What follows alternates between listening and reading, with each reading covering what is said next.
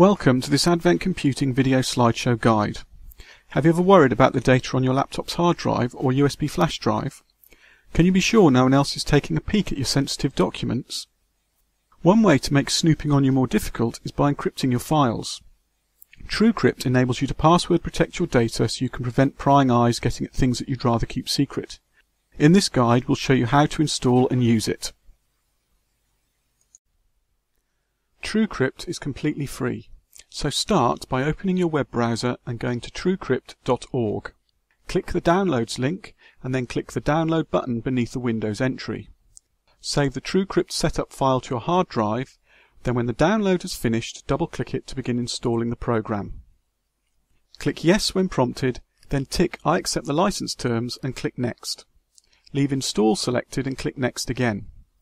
Check the installation options, removing any ticks you don't need, such as creating a desktop shortcut. Then click Install. Wait while a restore point is created. Then, once installation complete, click OK followed by Finish. Click Yes if you wish to familiarise yourself with TrueCrypt, or click No to get on with things. Windows 8 users should click Start, open the All Apps section and launch TrueCrypt from its shortcut. When the main screen appears, click Create Volume to get started. You're presented with two basic choices. If there's data already on the drive you wish to store your encrypted files on, the Create an Encrypted File Container option is the one to pick. If you want to encrypt an entire data partition or drive, such as a USB flash drive with nothing on it, you'll want to choose Encrypt a Non-System Partition instead. The procedure for setting up both is quite similar, but in this video guide we're going to show you how to create a file container, so select that and click Next. Two types of volume can be created. Advanced users may want the extra protection afforded by the hidden TrueCrypt volume option, but the standard option is perfectly adequate for those simply wishing to protect their data in the event their laptop or USB flash drive is lost or stolen. We're going to concentrate on the standard option for this tutorial, so leave standard TrueCrypt volume selected and click Next again. An encrypted file container is basically a file inside which all your data is stored, having been encrypted. Click Select File and browse to the drive where you wish to store your encrypted container. Open the drive and then type a new file name into the file name box. Avoid using a file extension, which can be problematic, and click Save followed by Next to set up your encryption options for the volume.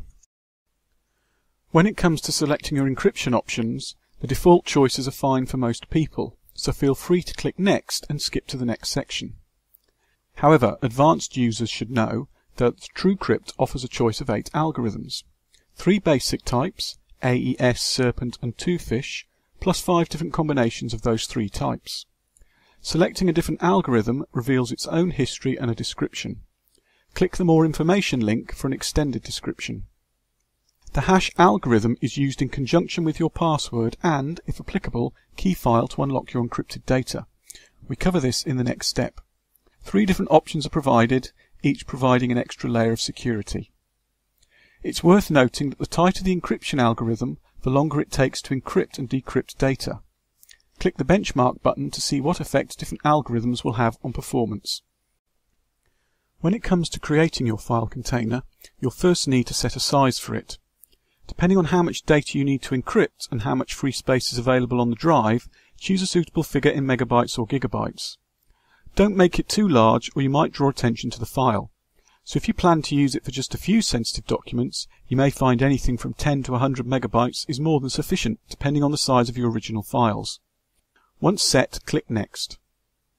You'll need to create a volume password that you'll use to access your encrypted container and files in future, so make sure it's memorable but also tough to crack.